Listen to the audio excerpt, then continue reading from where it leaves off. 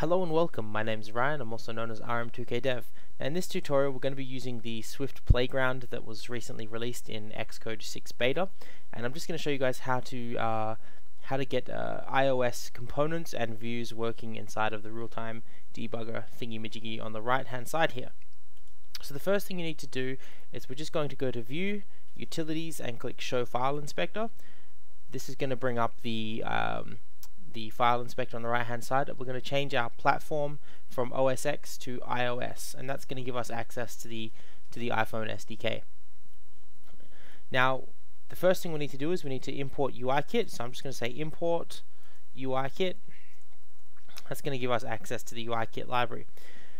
So in order to get components working in the real-time inspector on the right hand side, we need to add a view. So the first thing I'm going to do is say var v. It's going to equal a UIView, and that's going to require some parameters, and they are going to be, well, it's not going to give me the intelligent editor, but it's cg make rect make. That's going to be our x position is 0, y position is 0. I'm going to give it 200 wide and 200 high. I'm going to close those two off there. I spelled the UIView wrong. There we go. That needs to be frame. There we go. That's going to set us up a UIView in the following with the following settings, starting at position 0, 0, ending at position 200, 200.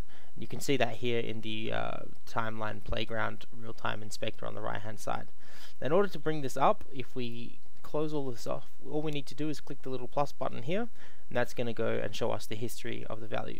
Now right now there's nothing there, obviously, because we haven't done anything, so let's start by adding some components to that.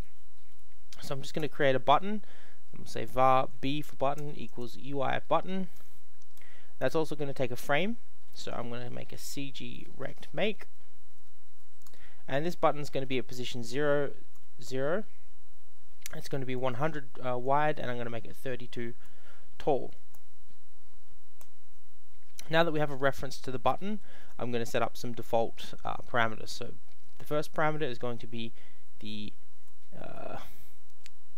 set titles. The title of this button is going to be Ryan's test button, and the state is going to be UI control state, and we're going to use just the normal state for this label. The next thing we need to do is set the color, so I'm just going to say b.set title color.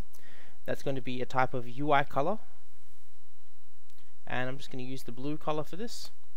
And the state again is going to be UI control state. Control state dot normal. So this will create us our button, and it's just going to have some text, and the state is only going to be in the regular normal state, so we're not handling pressed events and things like that. The final thing we need to do, like normal, is we just add the button to the view. So we say view.add subview, and I'm going to add the button to that, and then at the bottom of this I'm just going to say v.